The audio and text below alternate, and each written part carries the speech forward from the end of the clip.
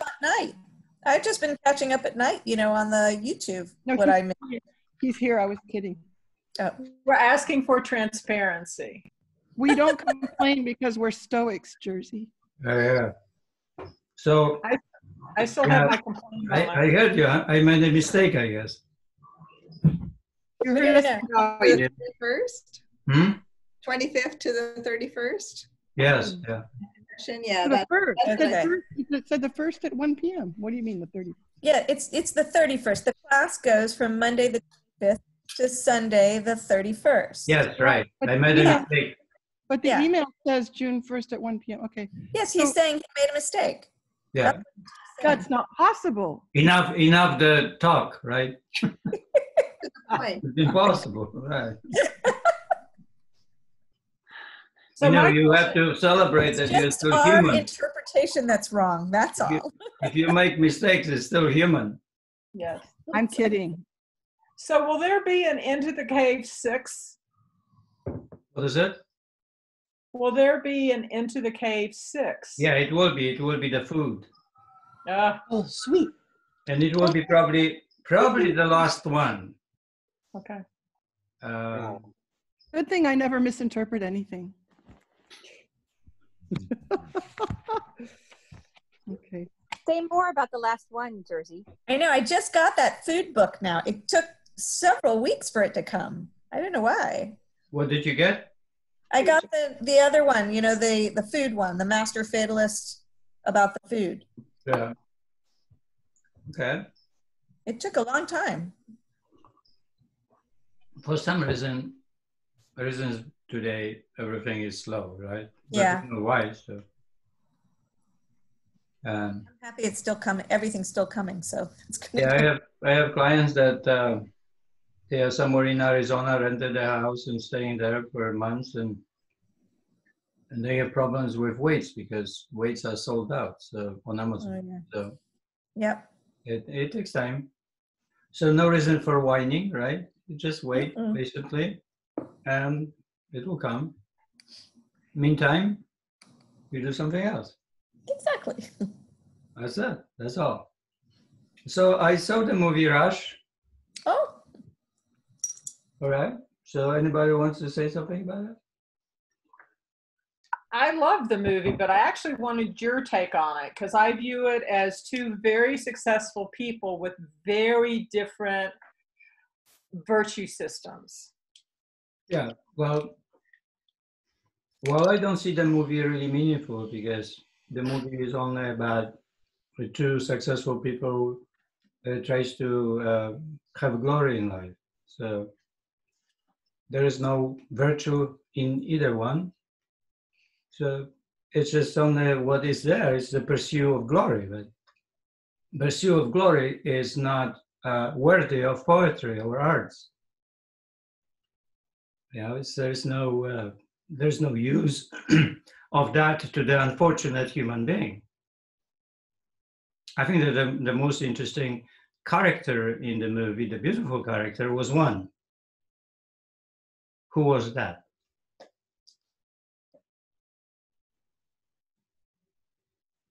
I really like Niki Lauda. I mean, but... Well, he was an entertaining character, very cold in a way, and pursuing his way, scared of being happy and have fun. So very robotic and not fun around, really. That's what he was. The other one was fun around, but also, how I would say, self-destructive? Not only self-destructive, but also creating this entertainment around as a means of life. It's just not really a good character either. But there is one character, a beautiful character in the movie. Who was that?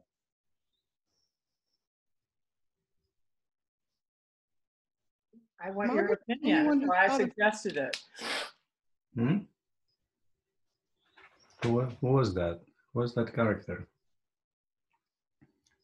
Okay. Margaret is the only one who knows this movie. Okay. Okay. Well, We didn't watch it. It was Margaret's movie. Then you Yeah. watch, then you will watch the movie. Okay.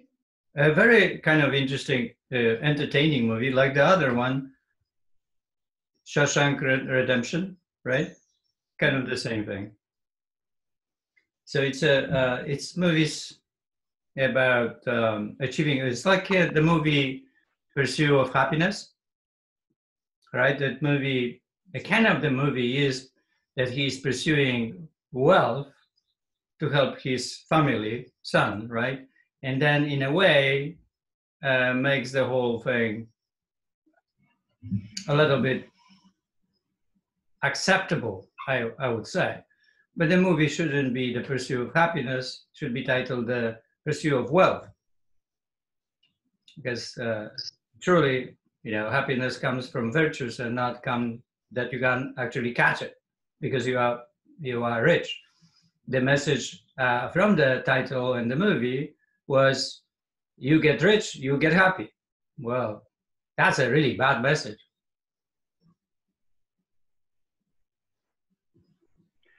so who did you think was the virtuous character in Rush?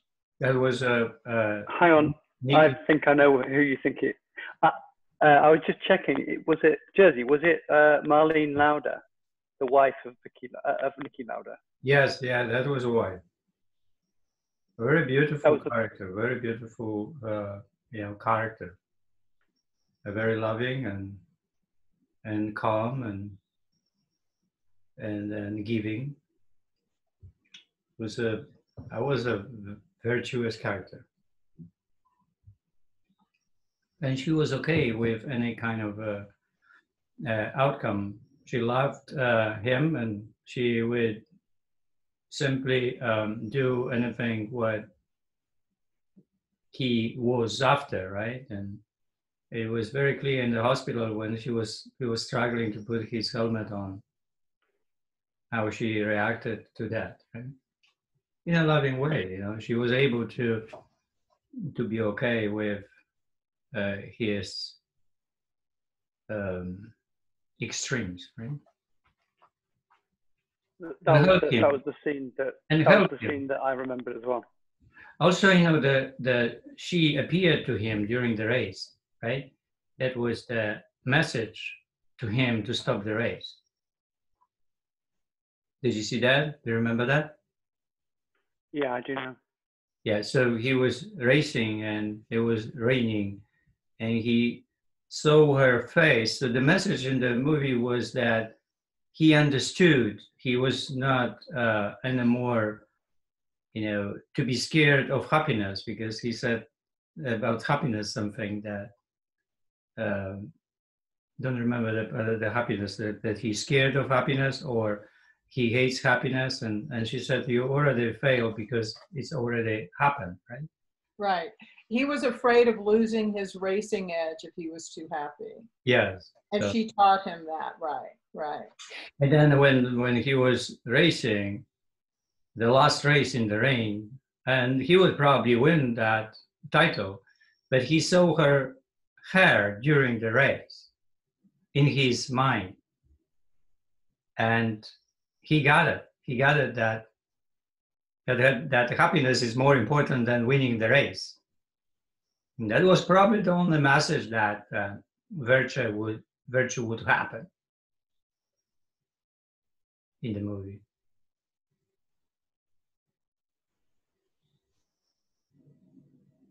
But very intense movie. Entertaining. Entertaining movie. But they finished yesterday the movie, The Great Debaters. Wow, that was the movie. Wow, that was the movie. The end of this movie, the winning with Harvard, and we are talking about 1937, I think. So the team from very little college goes to Harvard, and they are black, and they win debate there. That was just unthinkable, right? And that is what the abnormal happens, right? The normal was certain way. But the debate and the last speech that was delivered by a 14-year-old boy, wow, that is the speech. That speech is worthy of watching over and over that.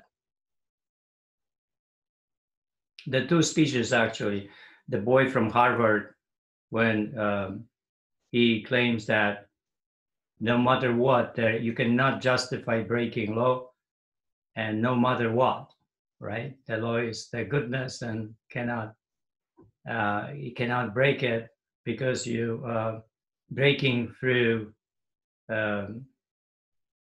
non-violence, or you're breaking with some other ways. And then there is a speech that delivered by the boy. Wow, that speech. You guys, you need to go watch the movie and hear that speech. All right, we are going now into the, anyone wants to say something? We cleared the idea of that they made a mistake, right? And I'm okay with that, right? And I will correct that, of course. Essential strength. Anybody wants to say something, or we are ready to choose? Jerzy, I want to make sure I have the right books in my possession or on order for next week. What books do you anticipate we'll need? Next week we don't need. We need only the happy body. Perfect. Thank you. The microprogression, so no books. Good. Thank you. And all right. Somebody said you couldn't find the reviews that I was talking about. Somebody wrote that you can take this book. No, I found it. I found him. It was me. Yeah. So think about this book, right? Yeah, I did. That should be only 1/4 of the content in that book. Yeah, how would you do that actually, right? Because they are dialogues, and you would need to be really extremely smart to deliver what is in this book and actually deliver what that book is delivering. That would be incredible. I would like to see that one. I would like to see that person who can deliver actually what's in this book to deliver with 1/4 of writing. So I don't understand what you're saying. It's the same as you would take a poem that has 20 lines. You take 2 lines the first, 2 in the middle, and 2 the last, and that's it. Or you take Mozart and cut a little bit pieces from the beginning, from middle, and you just take 25%. That's it. Why are you saying this about 25%? Somebody reviewed 25%? No, somebody reviewed the book. It says the content, the value of the content is only 1/4. Oh, that's so stupid. Come on. So that book should be like written in the 1/4 of the words. Wow, that's incredible, right? Must be a genius. You need to look genius at the perspective. Beyond. I think you need to look at the perspective of whoever's reading it, Jerzy. If they haven't had much experience with the main book, The Happy Body, and the program, and they're not enacting on it, then I think they would find it very difficult to absorb. It's only after a couple of years that using these books, I find them incredibly helpful now. But if, for instance, I looked at the book and I thought, I need to find out about rest, and I didn't know anything else about The Happy Body, then I probably would find that a very difficult book to read. And I think it's, reviews are usually a comment on the reader rather than the book. But you can see how really hard is to deliver something, and because we think through the information and we don't think through the feelings and what dialogues are delivering, right? So once the whole society is more on the understanding things and doesn't go beyond that. So the arts are simply removed from the society. As a kind of like books with, what is it, the movie 2049 or something, about the fireman, what is that, 491 or something, that is about the firemen that they used to burn all the books, whatever the books they find, and they are really like policemen and chasing any person that could have books, and when they find the person, they burn all the books and take the person and change the mind, or just kill the person. Is that Fahrenheit 500? Oh yeah, 500? Fahrenheit Fahrenheit 500, I think. 451. 451. Okay. It's, 451, it's right. Ray Bradbury, I think. Yeah. Line, one of the 357. two. Kurt Vonnegut. I was All right, I'm looking 49 it up. off. So it's a kind of the idea to remove really feelings from people so they don't feel.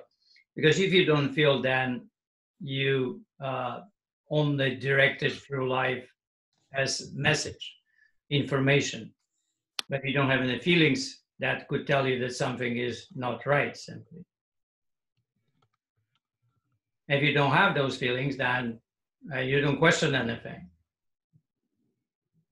Yeah, pretty much obedient, and nothing is wrong, even though it's wrong. So that's why the arts are really important in life. You know, to have music, to have painters around, to have poets, because that is when we get into those feelings. And that's why we are reading this stuff, because all these dialogues and poem stories are written to face the happy body and able to actually work on it, embrace it, and make it happen in your life. Because the happy body is goodness, but the fatalist doesn't want the goodness. And when the fatalist is strong, then inside you, you have to build up that person that can reach for the happy body and sustain in your life. And without building the master that is stronger than fatalist, and nobody is going to succeed, because the happy body is a hard choice, it's goodness. And fatalist doesn't want the goodness in life.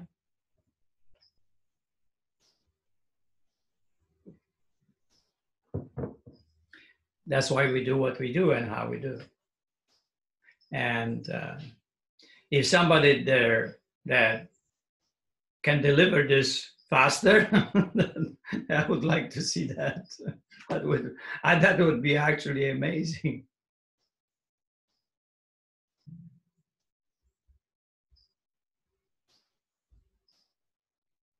All right, we need 3 people.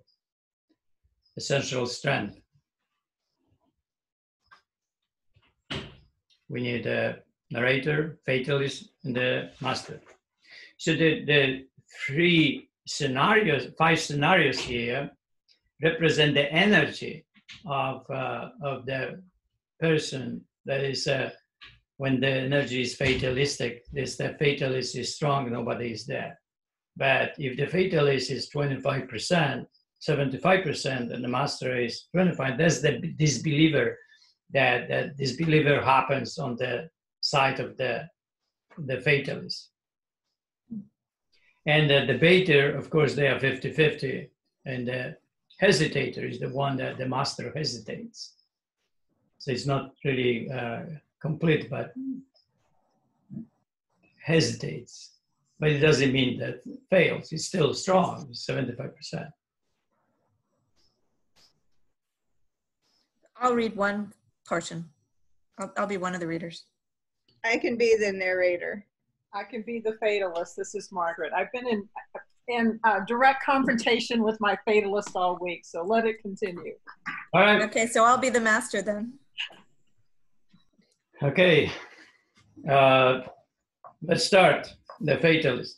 Wait, everybody don't forget you've got to close your eyes and you got to pause at the end and wait for Jersey to cue the next one and all of that so we don't go through it too fast. So close your eyes and then we'll start with the fatalist narrator. Essential strength. Scenario 3. Jen's orthopedist tells her that her strength is at the level of a basic physical activity like carrying groceries or lifting her child. Since she performs these every day, surgery on her elbows will not work. He suggests she do something to increase her strength. What kind of surgeon is he? A surgeon of prevention? I didn't even know they existed. Time to find another surgeon. Essential strength. Hold on, not yet, not yet. I will tell you when to begin. We need to pause between. All right.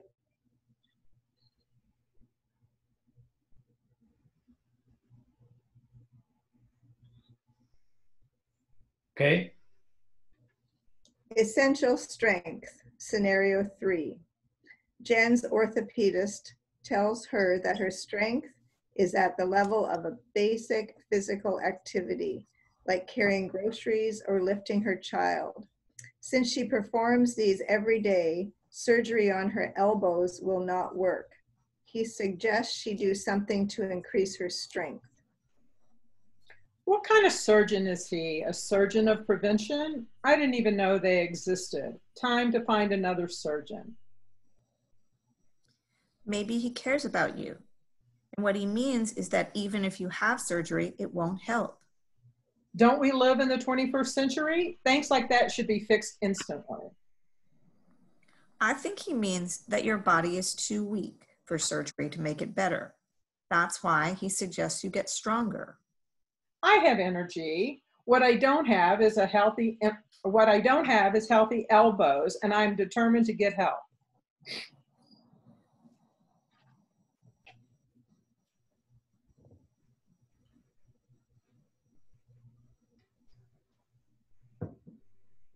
Okay. Essential strength. Scenario 3. Jen's orthopedist tells her that her strength is at the level of basic physical activity, like carrying groceries or lifting her child. Since she performs these every day, surgery on her elbows will not work. He suggests she do something to increase her strength. What kind of surgeon is he? A surgeon of prevention? I didn't even know they existed. Time to find another surgeon. And what? Another surgery if the pain doesn't stop? Why not? I have insurance. I pay, he fixes. I think you don't get it. He simply meant that you are like a boat that can move with maximum speed of 20 miles per hour. If the boat goes upstream at that speed, but the stream moves against it at 15 miles per hour, the boat can only go 5 miles per hour while using its maximum speed. This can easily break the boat. Now you talk like a physicist. Well, compare the boat to your body. A bag of groceries is enough to tear your tendons and cause so much pain that you wake up at night. Okay, I get it. Shouldn't medicine have a way to make my tendons stronger? It does, although a body is only as strong as the weakest link. So if your elbows got stronger, then your wrists or your shoulders would give in. There would be no end to the surgeries. Terrible. How can this be fixed? It's very simple. You need to find a strength coach and begin the journey. I didn't see it coming. For you, everything is fixable by getting stronger. Isn't that a little crazy? Maybe. But I don't have any other solution than lifting more weight. Isn't that dangerous? It can be, but I will find an accomplished weightlifter who will know how to help me gain strength in a healthy way. A weightlifter? Are you sure? I can get crippled even faster. Think about it this way. Who would teach you to drive more safely? A Formula One driver or a street driver? Niki Lauda. Okay, you got me. So let's find a great weightlifter. It can be interesting.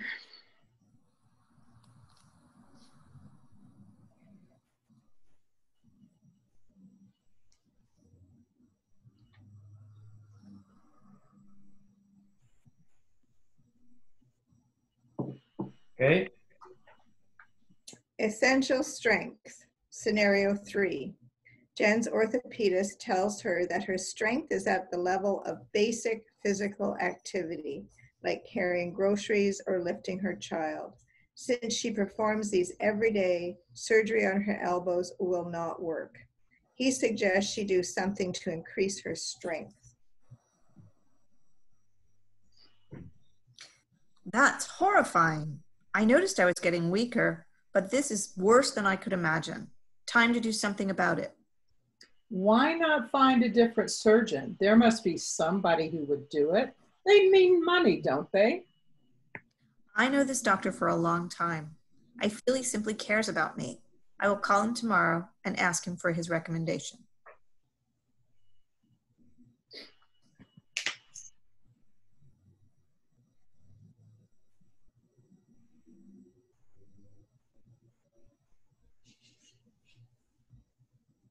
Okay. Essential strength, scenario 3. Jen's orthopedist tells her that her strength is at the level of basic physical activity, like carrying groceries or lifting her child. Since she performs these every day, surgery on her elbows will not work. He suggests she do something to increase her strength. I messed up, but the solution is simple. It's time to find a great weightlifter who will help me to rebuild my strength.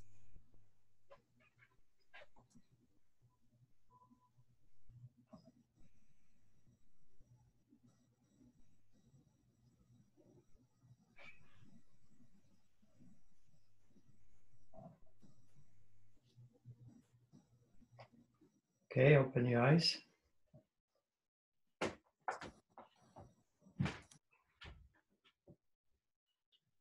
Wow.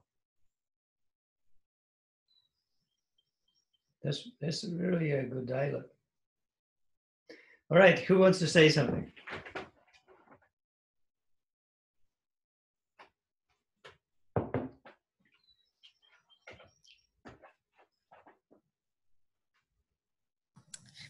You know, Jersey, a couple of years ago, just before I found the happy body, I had broken my foot in an accident where I was running for a train, and I had plenty of time.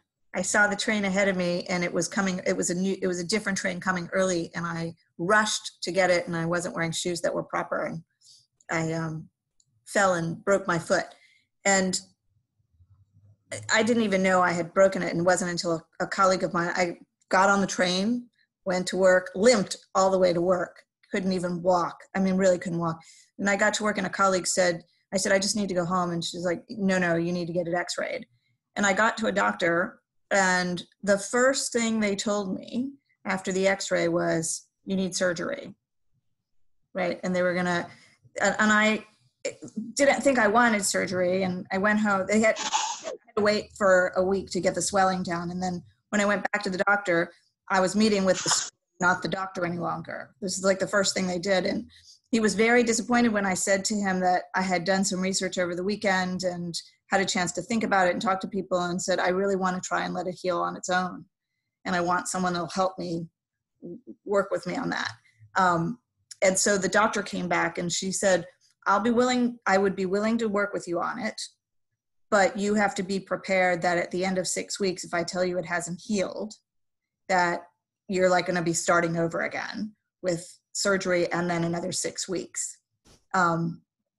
And I felt really strongly that I didn't want anything like a pin in my, they were going to put the screws in, and they told me that it was in a terrible place. that there was no blood circulation in where I had broken the foot. And I wore that boot for 12 weeks and I did everything to strengthen it, you know, on my own, and worked really hard to do it. And several years later, it's fully recovered. And I never had to put that pin in. And I felt like I was fighting internally more than anything. You know, every time I thought, I'm doing the wrong thing, I'm doing the wrong, you know, because everything was against that, you know, all the medicine and all the science wanted me to have the surgery. But I instinctively felt like it was the wrong thing to do for me. And I'm really glad I never did it. I'm really glad that I found the doctor that would stay with me on it and work with me on what I wanted. I wanted as an outcome. Well, as soon as you put the, good for you, as soon as you put the pins, that will limit your movements. Yeah. That can set up inflammatory system and pains and so on, right? So we should do everything in our powers not to do that. And then if you have to, that's fine, yeah, that we can do that after. We can always do that. Well, it's the same with scoliosis in kids when they grow up and the spine starts moving off the center. You know, there are, you know, ways to deal with these things without pins. Once you put the pins in, it's a really rough, tough business because the pins hold the vertebrae in the place and try to correct the spine. So, you know, if you can do, you do everything in order to avoid that. You know, I had this client from San Francisco came and he had the labrum tear about 1.5 inches and really in pain shoulder. And he was telling me that he needs the surgery and it will be 6 weeks. And I was listening. I was okay with that, actually, what he was telling me. And then I said, so what's going to be orthoscopic and so on? Oh, no. He said, they will just cut my bicep tendon, open everything, cut another one. I said, what? I said, stop here. And then it's just like, what? Right? Like completely like cutting everything, putting back together. What's going on? Where are we? Right? It's like, I said, no. Let's do 3 months and we'll see where we arrive in 3 months. So that happened about 2 or 3 years ago. And we built that shoulder like never before. That shoulder, powerful, strong, and, you know, no surgery, nothing. So a lot can be done, but you need to really try first, right? Instead of really going under the knife. Well, the thing is that we don't have a culture of thinking for yourself. So here is that lesson in this dialogue that you really need to think for yourself and do certain things that would contribute to the better tomorrow. But if you can avoid the knife, that you avoid it. So the situation with the surgeries are that when we go to orthopedic surgeon, then of course he will say that the surgery is needed. Because when you come to me, I will tell you that you need to exercise and eat better, right? These are my tools. And when you go to a psychiatrist, you will get pills, right? So this is because his tools are pills. You know, he started for 10 years or 15 years to know which pill you need. That's it. That's all his 15 years of study, to decide how much the pill, which one, and develop microprogression with that pill. And that is of course complex because we are dealing with human emotions and feelings and so on. But we have just pills, and we try to do it the right way, of course, right? But it's a pill, it's a bullet in the body system, and we when you go to a psychiatrist, you shouldn't expect something else. You shouldn't expect exercise. You will get the pill. I just want to add something to that, Jersey, that in your dialogue, you're going more into the holistic approach, which isn't the norm, it's the abnormal. The normal is the quick fix, which isn't generally a fix. And I agree, you know, these pins, I have friends who've had foot surgeries done and all these pins, and they come out, the screws come right through her skin a couple of years later, and and the doctor won't remove them. She has to go to another surgeon to have it removed, and, you know, regretted the whole thing. But usually what happens if you go the medical route, you're offered what from their perspective is the best fix. May not be, you know, there may be other options. There's usually other options, you know, and in your case, you were able to discuss it, Sherry, and that was really good. And in this dialogue, we're looking at the harder choices, that she actually has to do something active to help herself. And most people just want the pill or the surgery. It's out of their hands. That's the norm in our culture. Somebody else is going to take care of this for me. I don't have to do anything, but I'm passive in the equation. You know, also when we go to, you know, doctors, the tools are very clear, right? Pill or knife. There is no other tools. They study for so many years to apply these two tools.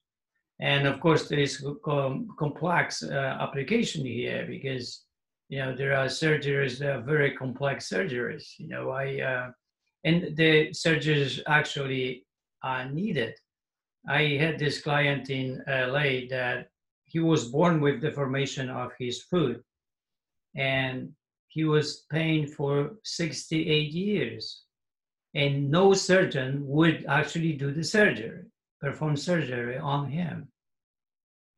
So at 68, and he found me in LA, and then we tried to work with it, and then he found finally a surgeon that actually would perform a surgery on his foot. And then we were recovering that foot now for 3 years with microprogression and building that foot that would allow him to walk without a cane and without the pain. And actually it's happening now. Now after 3 years, he starts really walking, and that foot is recovered through so many different approaches that I did with him to recover that foot. That's such good news. Yeah. But so, you know, you can see that, you know, surgery is a great thing, you know, the medicine is a great thing, but it's not a great thing when it doesn't need to happen. Just while you're talking about feet there, I actually have bunions. I was wondering, is that, like, I was told that you'd have to have surgery for that there's no exercises or anything for it, but yeah, probably you need to shave it, yeah, because it's a growth, like a bone spur. Yeah, like a bone spur, it's a growth of the bone, right? And so you need to shave it. Yes, that's where the doctors can help a lot, right? So it has to be something else developed in the future above the medicine, some kind of craftsman that would decide to go to the doctors or to the surgery or not, to go to see psychiatrists or not, or something else. We need some kind of, or to see the psychologist, we need some kind of a craftsman on that level to decide whether we need a mechanic or not. And the surgeon is a kind of a mechanic, right? Do we need that mechanic? And if somebody has to make a decision, it doesn't look like we can make a decision, or a doctor will, of course, will do whatever his tools are, right? So we are in the situation that We need help from somebody. So it should be developed some kind of a hub that happens between us and medicine. And I don't know where to go today, right? Where would you go? There's nobody to go, really. So it should be a kind of a normal profession develop that would actually help, between people and medicine. Actually, the woman I was talking about, Adela, actually had bunion surgery. That's what she went through, and it was horrific. Not that it wouldn't happen to you. I approached a surgeon about my foot, and they are not doing surgeries like that anymore unless it's, unbelievably bad. So what they're recommending now is conservative measures. So you wear a brace on your foot at night, you get orthotics, you change your footwear, and you have to comply with all of these things over a long period of time before they'll look at doing any kind of surgery, which I believe is the right way to go. But under certain circumstances, I think they will do it, but it's not, you can't even get to see, in Canada, you can't get to see a foot surgeon unless it's so bad you can't walk, I would imagine. And mine has certainly improved dramatically with the conservative methods. I don't have any high fashion shoes anymore. Yeah, I know I've heard some horror stories and then some really good stories that say it's completely relieved the pain in the foot, but I'm kind of scared of it, to be honest. So do you have pain or? Yeah, like I can't really bend my toe that way, but not pain all the time. Just if I go for a long walk, I'd have pain, or I was trying to do some jujitsu and it was just too painful because you have to move your feet so much and so much relies on your feet, and constantly my bunions were really hurting me. Oh, I thought that the bunions that you see, that's why you are concerned about that. That oh no, I don't mind that at all. The growth is on the side, and right. So more yeah, it very painful when you don't even look that big, Right. Yeah, mine doesn't look that bad, but it was very painful. But I can tell you now, I can hike. I've got the right footwear. I can hike, 20 kilometers up and down hills, no problem. But without the right footwear, I can't. And I can do jerseys, lift the toes up, no problem. But there are certain positions I can't do where the toes are, like, in yoga, they want to stretch the bottom of the foot. Yeah, and that's where I find it hard. Yeah, try to do that. But so I think that that I can give you the advice here, because I didn't know your story really, but now I know your story. So first of all, don't go on long hikes, and because you are wearing this out, and you have to build that. It's like the story here in this dialogue. You need to build strength in your feet and control, and then you can go on hikes. But first you have to build the capability, strength, and then when you go on a hike, you will have recovery system that is in your foot, and then you will not have any pains because of it. But you have to build that first. So the Happy Body is perfect for you. But that building micro progression now, you can easily do, because the only thing that really could hurt you is going on toes, right? So then you have all the sixes, and you have going on toes. So now you can develop, let's say, how many times you go on toes that is good and rebuilds you. So it doesn't hurt, right? So is it 1 or is it 3 or is it 4 times? And it's okay. So that's what you have to build the micro progression. You have to find out, you have to stop doing everything else, first of all, because that you have to have only one thing that you are dealing with, and one thing that you are dealing with has to have the power to make you stronger. So that lift on toes can. So now, now when you can easily control the microprogression here.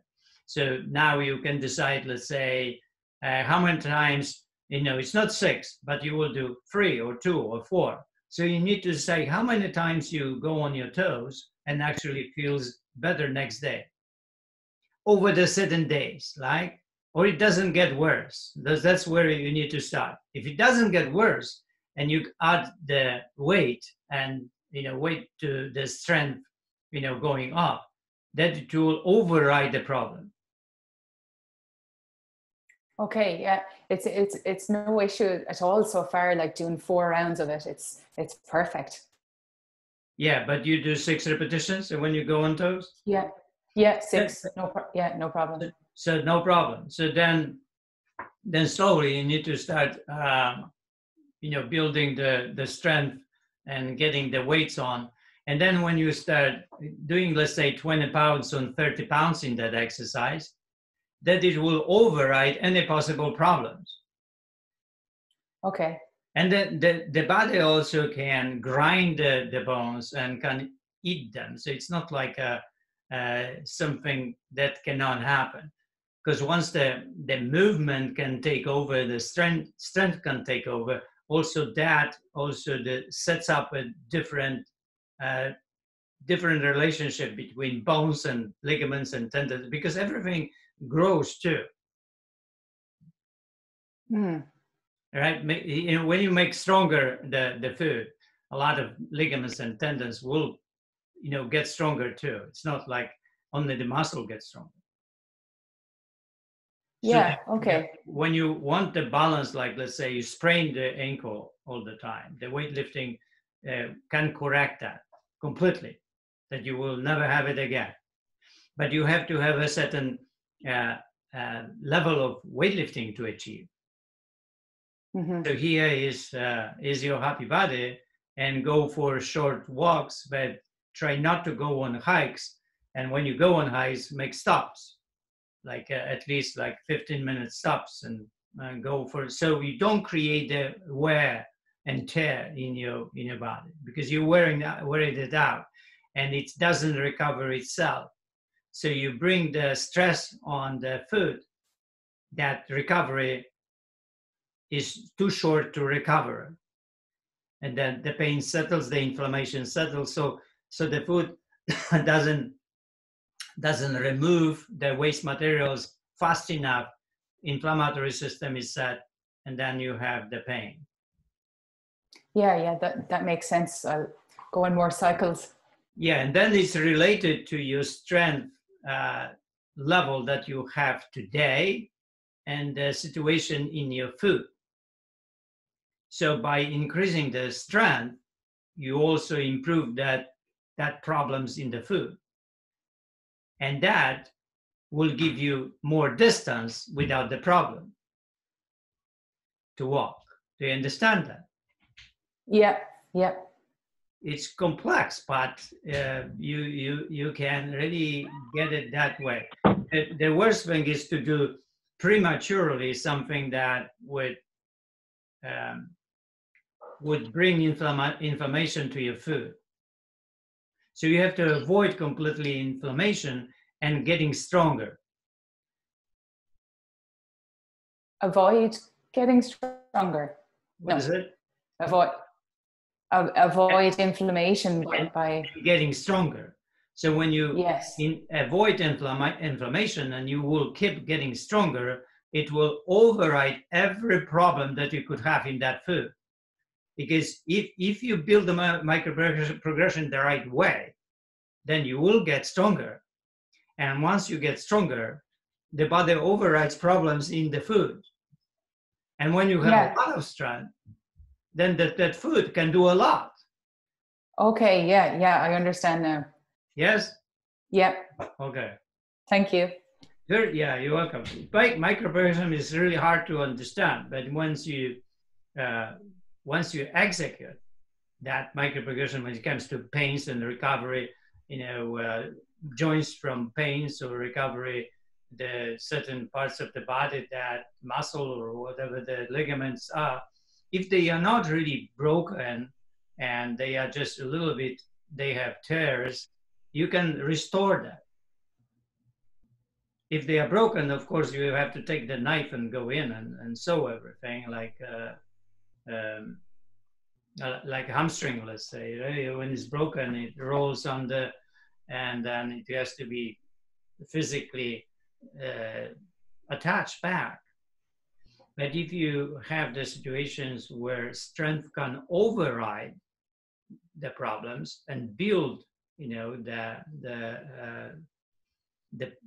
ligaments or tendons or the muscle, or even develop more space between the bones, then you can, through the building the strength, you can achieve that. But the microprogression here is the issue, because it takes time. And takes time and a lot of care, a lot of patience, and a lot of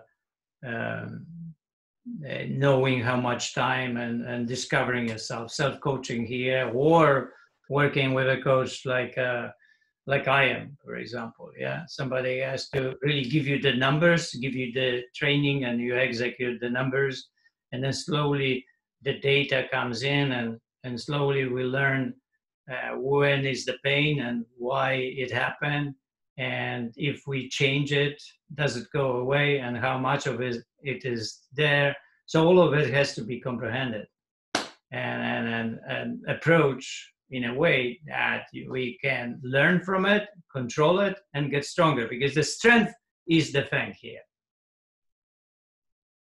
So if you have the pain, let's say with 5 pounds, and you're going 5 pounds and you have the pain, the really correct the problem here and build you would be to take 25 or 50 pounds in each hand, do the lift without any pain.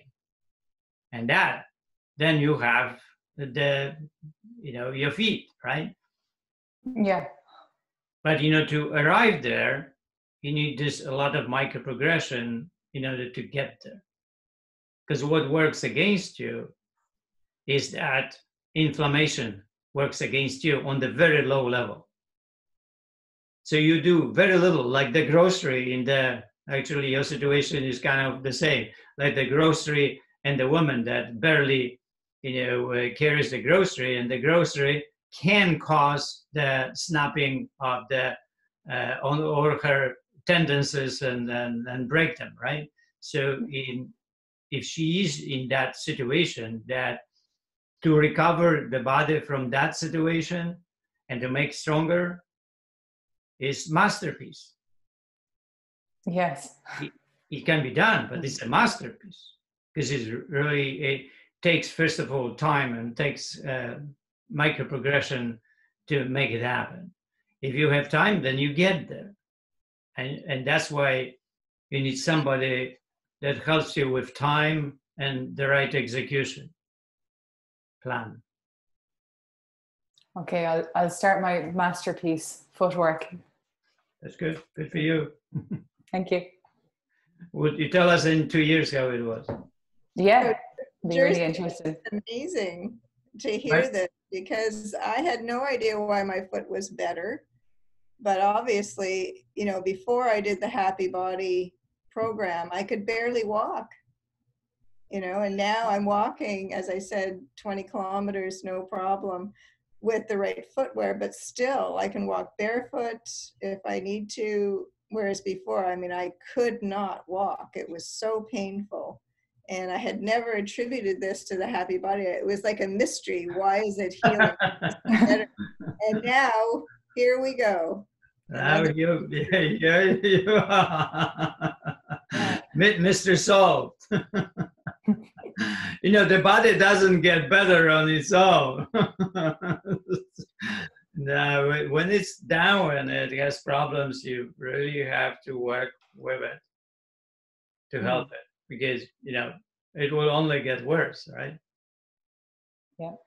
Unless it's a kind of bruises only that the body can heal without help from the outside. But the help from the outside can happen because of this building the strength, or building flexibility and strength, because flexibility is built up too. Because you barely, let's say, raise yourself on toes, and you have lots of pain, and you work on that level, and you keep working only on that level when you just touch the pain, and the body doesn't get worse, right? And then after about 2, 3, 4 months, you actually see that you don't have so much pain. Sometimes you don't have pain on Tuesday, sometimes on Thursday, right? You have some days that you don't have pain. You start lifting more weights. And then the next situation is that after a year, let's say, you have a couple of days that you don't have pain. And then, times comes that you don't have pain for a week. And that's when the joints becomes very strong. And then it overrides everything else. And then you forget about that you have pain. And that means that you are completely healed. But when you are healed, you're a lot of better than you were before. So if you want to heal yourself through building strength, you cannot go to a doctor. Right? Yeah. Okay. Yeah. If you go to a doctor, then you will get a knife and a pill, and all kind of foods and adjustments that you make braces and things, and a lot of money behind that. Yeah. Yeah. Right? A lot of it doesn't work. No, I don't think so. All of it is just like not working. All of it is just created just to make money. That's it. Mm-hmm. You have to, what weightlifters do, simply, if they have straps and wraps and everything on the body, they have it to prevent yourself from crash. But when they crash, they take the belts off, straps and everything, and starts working with the bare body. So no braces, but working with that. Because once you put the brace, it's not different than you don't deal with it, and you just take the brace like you would take cane, and you would not really work with yourself not to have cane. Right? There's no reason that somebody would use cane. Everybody can drop the cane, yeah? But it becomes comfortable, somebody suggests, and people take the cane. Of course, not to have the cane, you would need to do certain things, to get better, stronger, right? To follow a certain plan. And then you get better, and there is no need for cane. Why then, braces would help you. They take away, they help you with the right balance, but they also rob you out of balance because they support you. Whatever supports you should be removed. Independence. Again, right? Dependency, not good. That's a really sick way of living.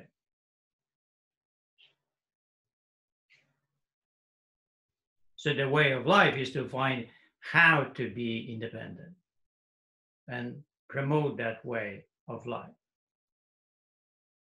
Dependency is horrible way of living.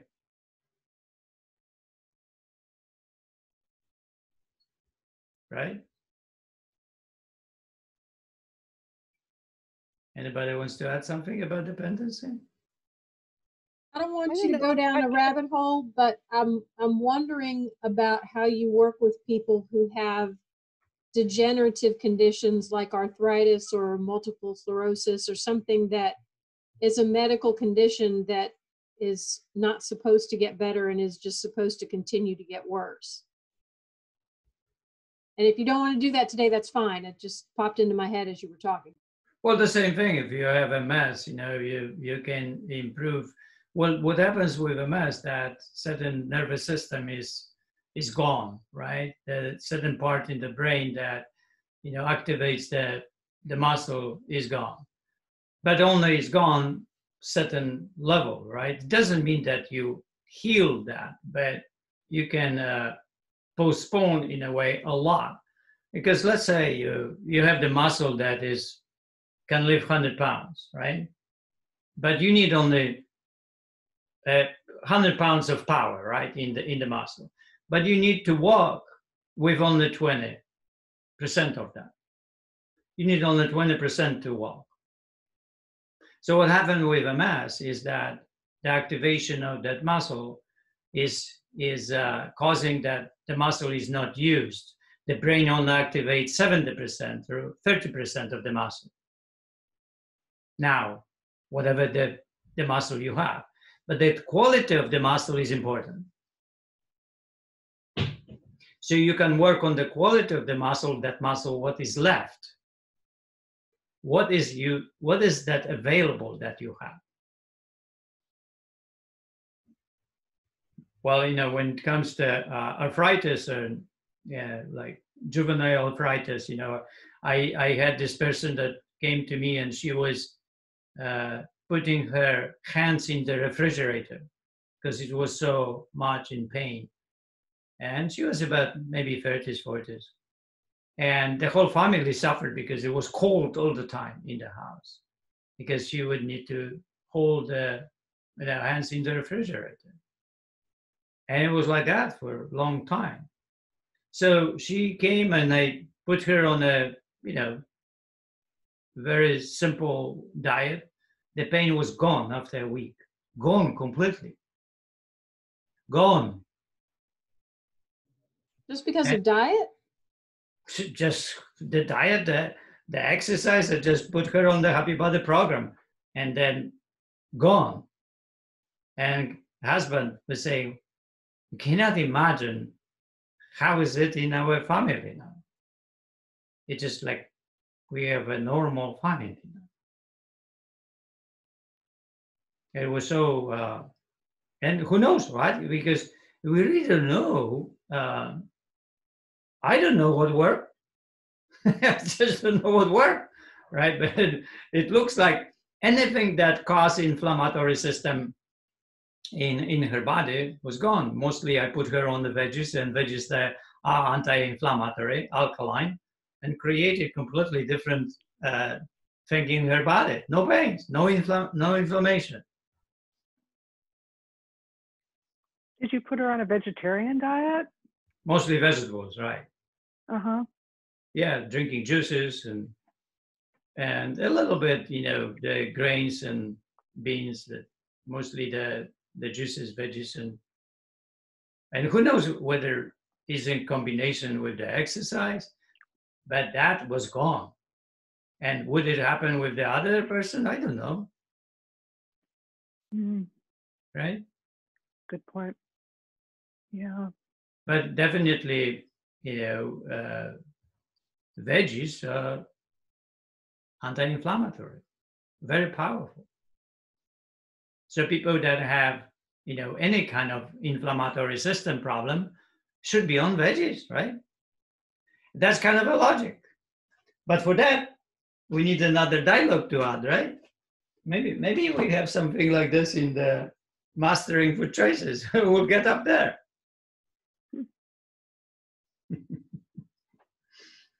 All right, guys. Anyone would like to? Oh, thank you for really letting me know about this 31st. I had to correct that. Jersey, I just wanted to add about, you know, what you were just saying about this person, and definitely if we can think of our bodies in a holistic way, and we taking in a lot of toxic foods, overeating is toxic to the body. It's got to deal with all of that. It can't help you heal if you're eating bad food and too much of it. So your body is at a disadvantage, and with the exercise, it just helps your body deal with everything. I've just, you know, sort of reenacted my Happy Body diet, and I have to say it's really challenging. I'm not complaining, but I was eating way too much. you know, now that I've gone back and I had everything written down, I've readjusted everything. I went on to Chronometer. I looked at it. I thought, oh my God, I've just doubled everything. So now I'm back. I feel so much better. I feel lighter. It's still a challenge because, of course, I want to eat more. But, you know, it really does allow your system a chance to rest at times. And also, like the vegetables are so much easier to digest.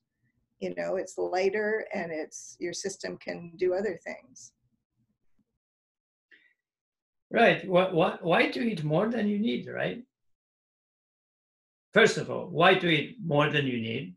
Is it like, right? What is it like, pleasure oriented or something that you know, to eat more than you need, right? And the second thing, why to eat something that brings inflammation? But this is really still something that is new for people to comprehend. So we'll need more articles about inflammation. So inflammation becomes something that is normal, right? Because now it's abnormal, right? So the normal today is that we eat food that are inflammatory. So then bringing awareness to people that they should really think about when they eat food about inflammation is a big thing, because a lot of illnesses are based on inflammation, heating up the body. And also then you have endurance system that is also inflammatory way of creating inflammation in the body. So by exercise, we create inflammation. But the less we exercise, the less inflammation. That's why strength training system like the Happy Body works very well, because it's causing very little inflammation. And building the strength. So that's how it goes with this, you know, impossibility of walking too far because of the inflammation and the weakness, both, right? So now when you really create such a situation in the body that is getting stronger, and also you eat more food that is anti-inflammatory, then you're really helping yourself.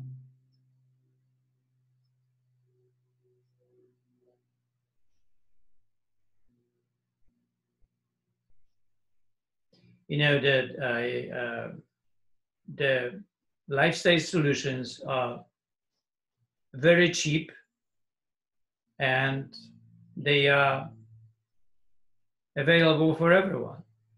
So nobody can profit from it, then nobody is interested to do anything with it.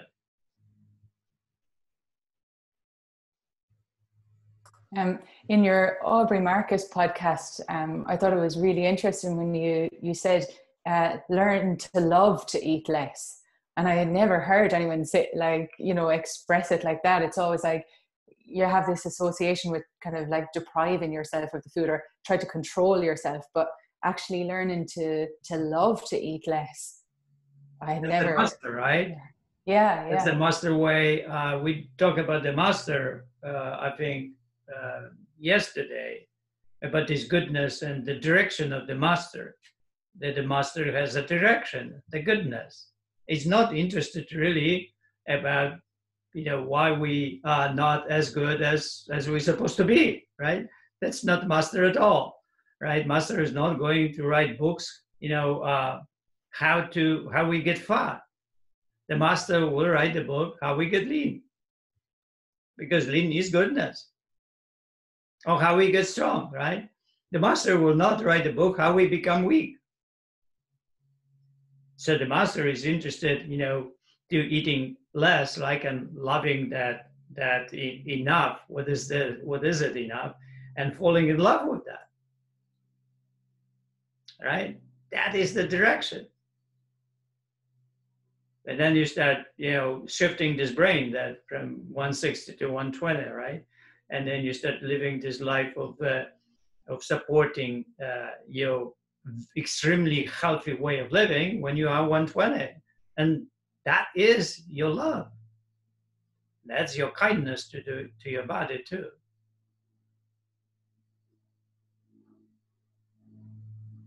Yeah. What else did you capture there? Sorry, what else? What else did you get that from that podcast? From the, oh my goodness, the whole thing was another thing you said on that podcast. You said that you need to, that your thing is like you talk a lot to people, you have lots of conversations, and that not everybody is going to pick up on the same thing. Not everybody's going to get that point, and that if you express things in several different ways, eventually the person will find one thing you said, and that will mean something to them. And that podcast really meant a lot to me, and it definitely shifted something for me that I wanted to change and have the happy body, you know. And I had always been just constantly eating, you know, like every time I passed the fridge, I'd have a little look in here, or, you know, and it just, especially that point you said about learning to love less, I thought was very good. And I do think the thing about the constant conversations is very important. And that's what I love about this whole series that you're doing. It's the constant exposure to it every day coming in and sitting down at 8 o'clock, and then you have something to think about, even if it's just one little thing. And it's brilliant. I'm finding that it's changing my mindset, and that's kind of what I got out of the Aubrey Marcus podcast in particular. Sometimes we have to spend hours and hours to get one thing, right? There's no way. That's why these sessions can work, right? Because but you only what is required, right? That you are participating, and if you're participating, then you once a week you will get the message somewhere, right? Yeah. It will happen to you. But it's really something about simplicity of life and living simple. How the master chooses the snacks in the happy body, right? And you know, and usually there is a really funny thing that people ask me, what about this and this and that and that, right? I said, well, focus what is there. Don't focus what is not there. Yeah, you said that yesterday. Yeah. Focus what is there, right? And not what's not there. Because once you focus on what's not there, there will be thousands of things. Yeah, right. But another thing I notice is, you know, the way, like, sometimes you think you think you understand something, or you think you've changed, only to find a couple of weeks later you actually haven't at all. So that's why I'm really conscious of that this time around. And like, I think the depth that we're going into everything here is very beneficial. And I had never considered things such as virtues before. It's not even something in our language that we use, you know. It's a very different kind of an approach. Right. You know, I had this podcaster that this one, let me see, the Virtues book, right? So she bought it, and she said, I would like to have a podcast with you. And I said, well, the book is about practice virtues. And one virtue you need to practice for 1 week, and there are 52 virtues. So you have to go through the book. It will take a year. And after a year, you can call me and we will have the podcast. Not now.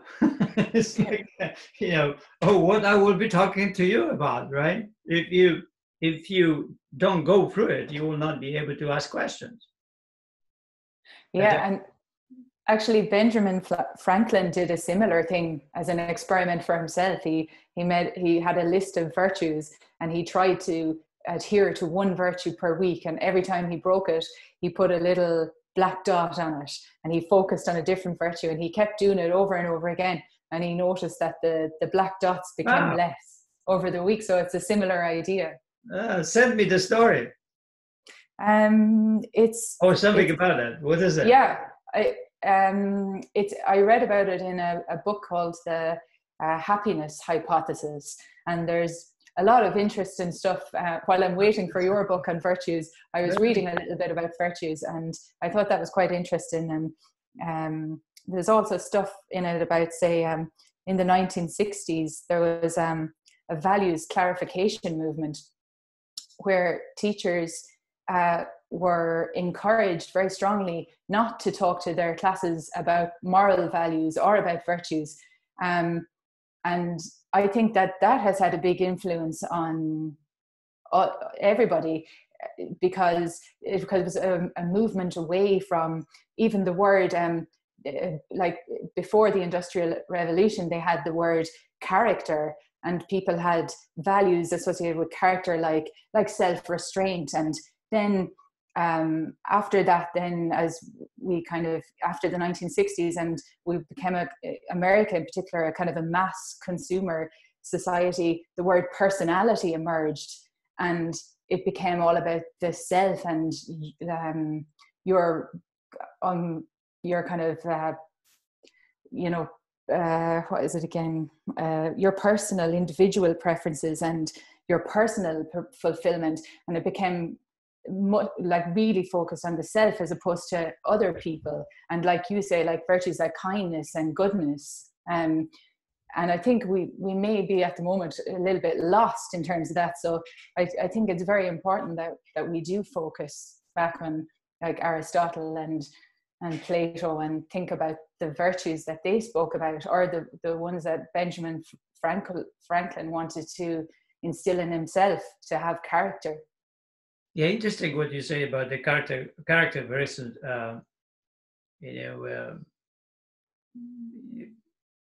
versus like something else. What did you say that they said? Yeah, the word personality came in. Or charisma, right?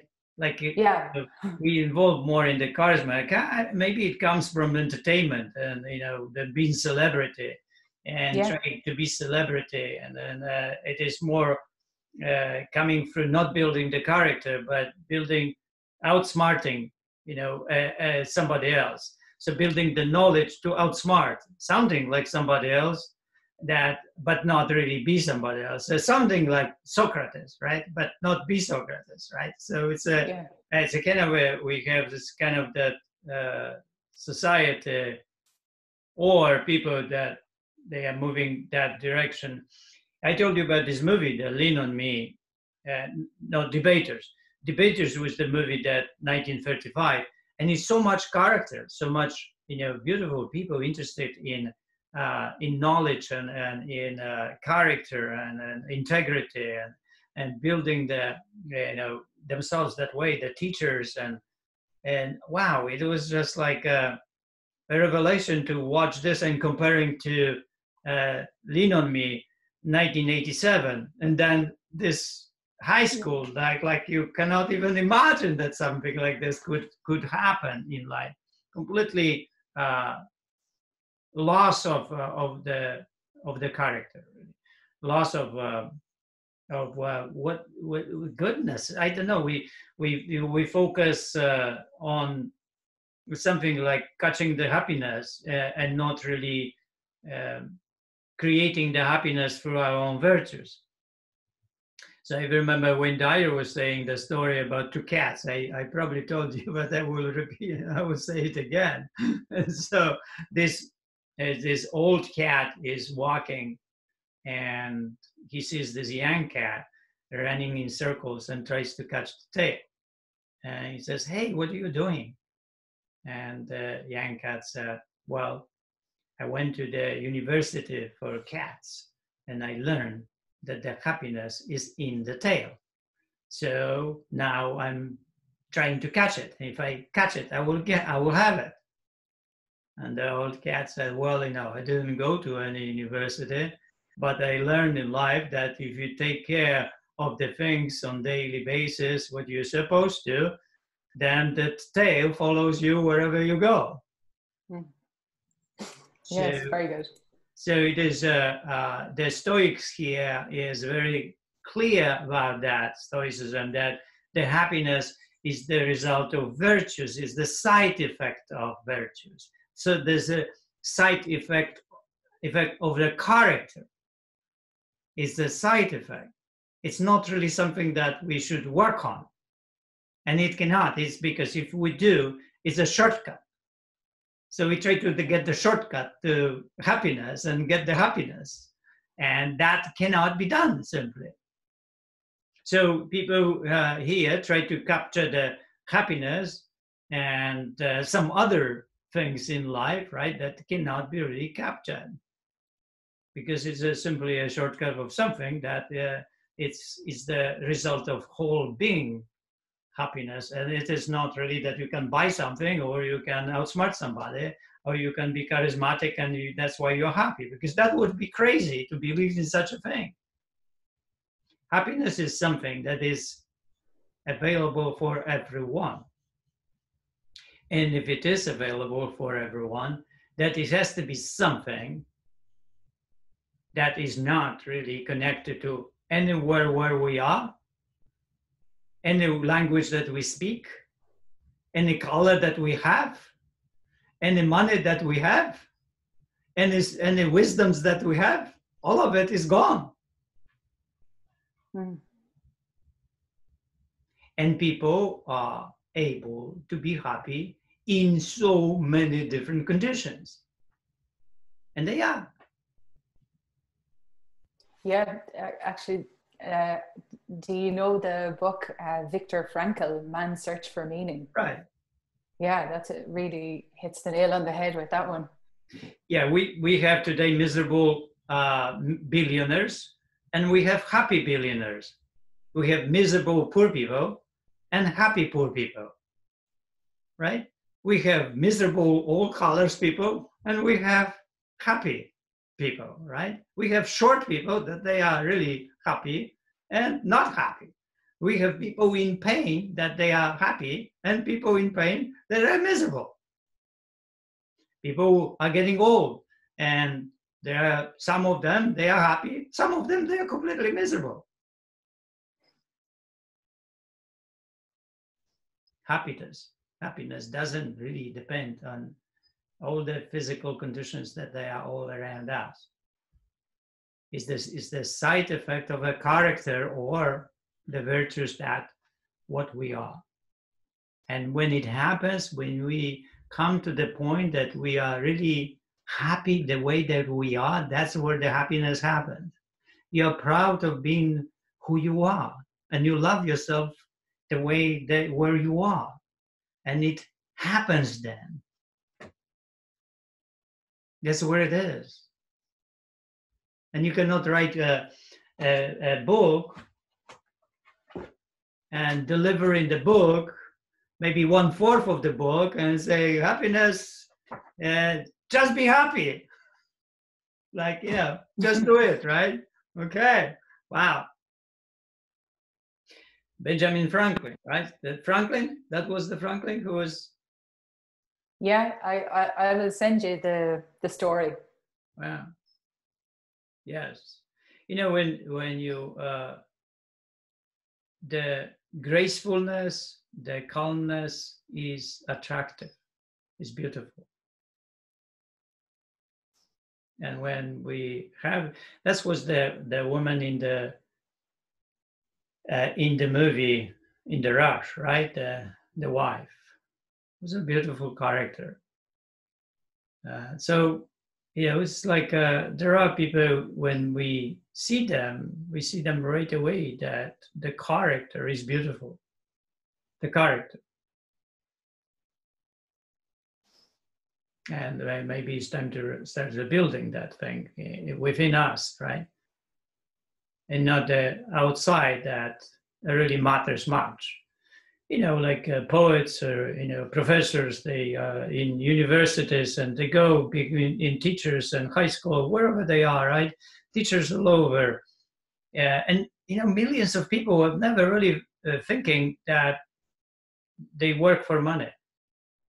Somehow money happens, right? You know, they work, they get the money, but they are really connected to what they do. The value is that they are teachers. The value is that, you know, they are plumbers, whatever they are, right? The value is in that what they do.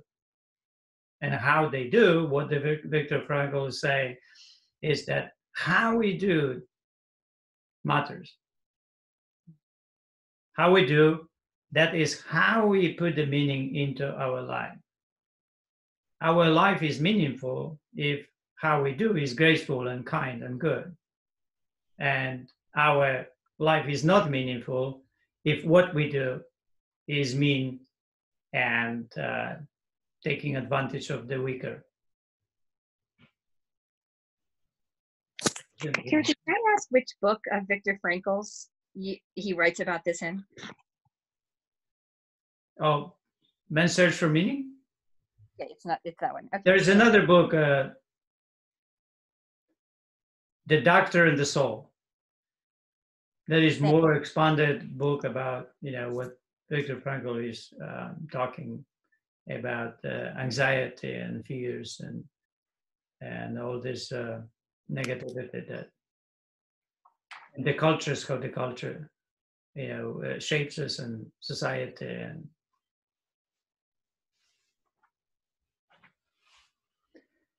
all right, guys, time to go. Awesome day today. You see, we always warm up when the 1 hour passes. Thank you. Bye-bye. Thank you, guys. Thank you, Thank Adela, you. for contributing so much today as well. Oh, my pleasure. Thank you. I'm loving it. Yeah, it was a good discussion. You never know Yes. how it happens and who we are talking to. Yeah, sometimes, you know, people talk between. Sometimes I am in the conversation, sometimes not. But that's how it's supposed to happen. That's the most meaningful thing, is that when we all, you know, grow together. Yes, absolutely.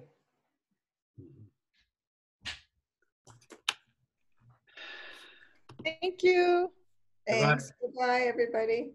Bye-bye. Bye-bye. Bye. See you tomorrow. Bye, everybody. Bye. Bye.